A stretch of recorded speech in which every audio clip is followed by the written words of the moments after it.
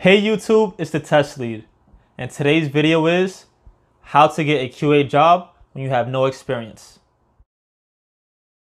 If you're new to my channel, hit the subscribe button please. I make videos on manual QA as well as automation QA and helping you on your journey. Today's video is sponsored by Test.io, but more about them later. So we all know the same cycle.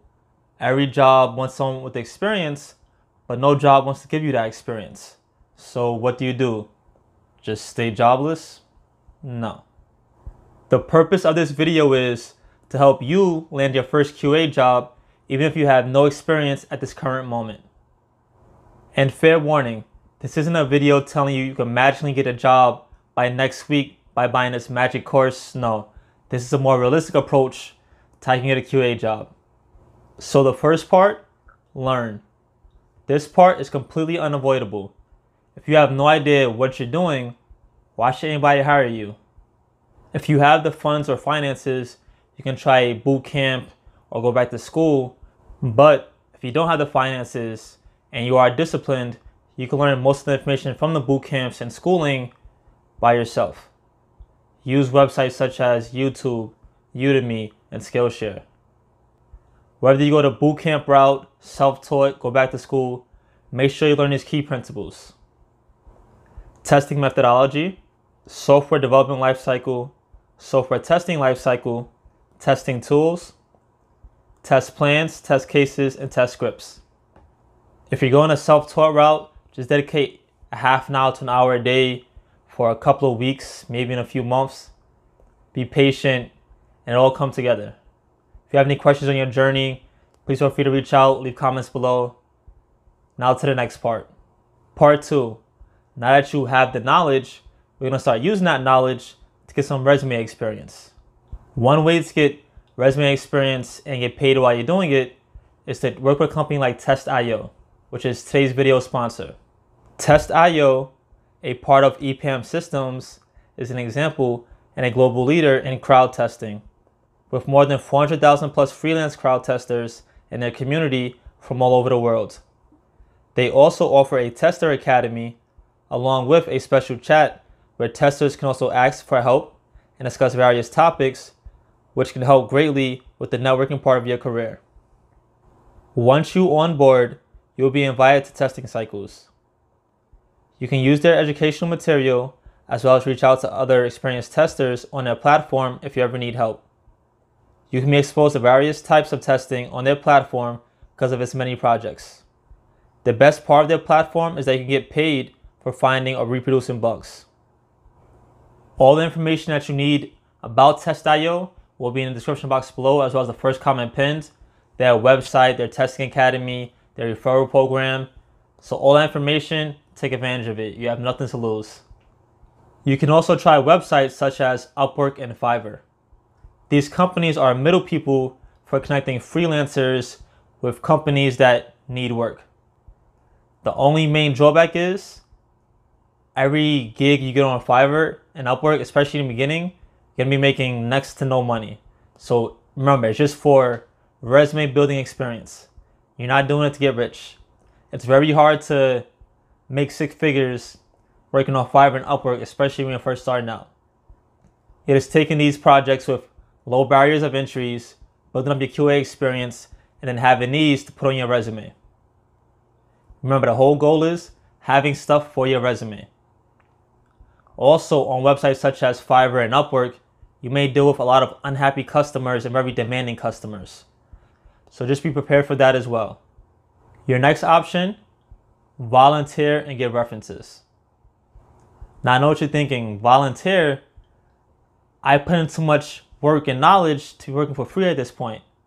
Worry about getting experience and then you'll make money hand over fist later once you have a job in the QA field. Just remember, right now you're focused on getting experience for the resume. Find local stores that you shop at, maybe in a mall or local convenience stores that have websites, and ask them if you can test their websites for free. Now think about it from their standpoint. They're getting that website tested at no cost. They have nothing to lose. Of course, some of them will still say no, but don't get discouraged. Just keep trying. Ask maybe 3 or 4 in different places And then once you have 1 or 2 people that say yes, you're good to go. So make sure in the initial agreement you say, I don't want any payment, but I want to use you as a reference for my later jobs.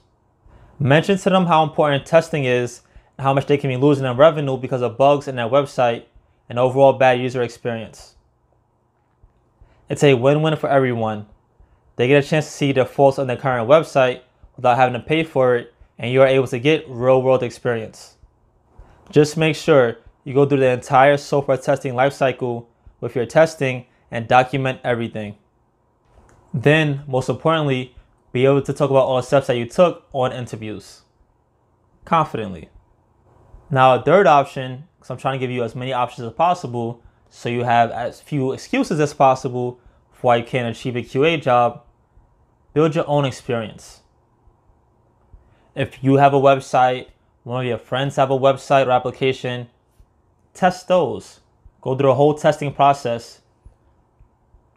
Let's stop right there. True story. For one of my first testing jobs, I had built a mobile application, just a fun side project. And in one of my initial interviews, they brought up, what do I know about the testing lifecycle? And then I expressed to them, I went through the whole testing lifecycle before I deployed my application into the mobile app store. And I went through each step, and then they were just amazed. I got real world experience for something I even made myself. And I told them how I had bugs in it, how I had to redeploy everything, and then how important that if I didn't test it, I'll have bad application. So the same concept, just how you would document everything if you're testing someone else's website, document everything, go through the full testing lifecycle with your own website or one of your friends' website. Now we get into the fun part, mass apply. You're gonna mass apply to as many jobs as possible. The key here, never get discouraged. You're gonna get a lot of rejection letters. Well, emails nowadays, because that's how everything is. You're gonna get a lot of rejection emails on your journey. Never get discouraged. It's all a numbers game, honestly. So now that you have real world experience, because you chose one of the previous options, update your resume. Make sure you talk about everything you did. I have separate videos talking about resumes and cover letters that you can watch after this. But in short, make sure you have the key buzzwords on your resume that QA people use. That way when recruiters are trying to filter for different resumes on websites such as LinkedIn and Monster and Indeed, you come up in their results. Also, update your LinkedIn profile, because many recruiters reach out to me on there every day because I have key buzzwords on my LinkedIn profile. Now, I'm not even trying to find a job. It's just I have those buzzwords. So remember, we're going to mass apply. Apply to between 10 and 20 places every single day. Yes, I know it's going to get tedious. Like I said, ignore all the denials. It's a numbers game. Do that every day for a couple of months. You can also reach out to recruiters yourself on LinkedIn. Tell them your experience, what you're looking for, and then if they have any jobs that could be a match now or in the future, they can refer back to you. Be proactive. Don't always sit around waiting for someone to help you out. Take the first step yourself. And that's it. Your journey may look different than everyone else's journey. There might be people who get lucky and within the first 2-3 weeks of finishing this whole process, they find a job. Other people may take 6-7 months. It's a process. Don't compare your journey to everyone else's. You're on your own separate path. Don't get discouraged because it's taking you longer than it took one of your friends. Just worry about yourself. It'll all be worth it once everything works out. If you found this video helpful at all, please like, share, and subscribe to my channel, as well as my free newsletter. Also, get my new book about QA vocabulary words. It's available on Amazon as an ebook or a hard copy or a paperback. If you have any questions, comments, concerns, or suggestions for future videos, please leave them below. And most importantly, don't forget, learn something new today.